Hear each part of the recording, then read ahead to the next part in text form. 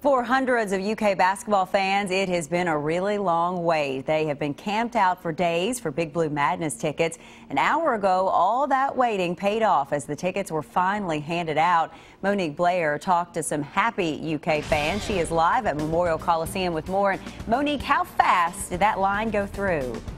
Well, Amber, the ticket window behind me opened right at 10 o'clock. You can see it's completely shut down now, and that's because it only took less than half an hour to get the hundreds of UK fans through that line to get their much anticipated tickets to Big Blue Madness. It's been an right now rainy few days for the fans who for many have spent the better part of the week camping out here. There were 585 tents out here with a maximum of 4 people inside each one.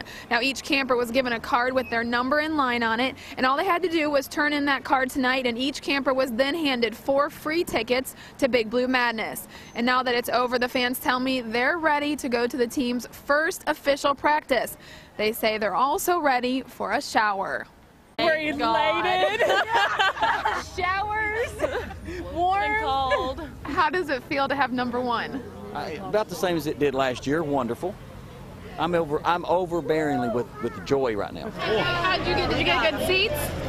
Yeah, I ain't seen her, Bob. How do you feel about that? Feel great. Now that everyone has their tickets, almost all of the tents have been taken down. There are still a few stragglers out there and a few UK fans still hanging out here. But for the most part, this year's camping experience has come to an end. I'm reporting live in Lexington, Monique Blair, WKYT.